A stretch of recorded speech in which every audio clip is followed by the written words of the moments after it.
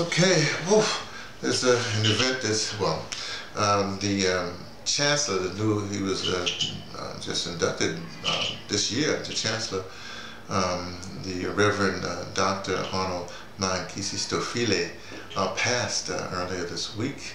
And so actually this entire school is in lockdown. All the buildings are locked. I'm locked in my office, so I know people and whatever, and I gotta put out a paper today. It doesn't matter, I can do some stuff today, but the important thing is that the Reverend Dr. Stofile is having a funeral. It's actually a couple of blocks up from where I live, and it's a big thing. I mean, this is what we call a stalworth, but whatever, of the ANC. This guy is like something else. He, like I say, he's Reverend, he's Doctor, but he also he faced down, he literally faced down bullets in the struggle. He was in prison, Middle Drift prison. It's pretty famous. It's about 20 minutes from here, from the University of Fort here. He was he was a premier here in the Eastern Cape, I believe. Also, he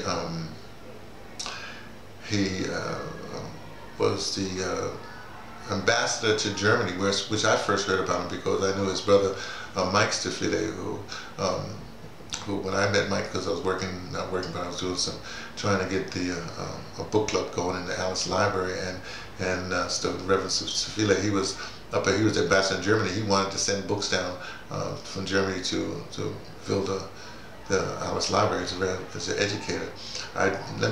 His biggest thing, actually, he was a minister of sports for all of South Africa too, and that's before the Germany thing. Anyway, then he was appointed Chancellor of the school. So it's a big thing. I mean, town is Alice. It's amazing. Right next to where I live, they cleared a big field. I guess that's for cars or whatever it is. So this was a really big deal. So just wanted to report on the Reverend Dr. Stofile's passing, and peace and blessings upon us. So from me, T, from the Patterson's taking the train to Tibet, letting you know what I only suspect.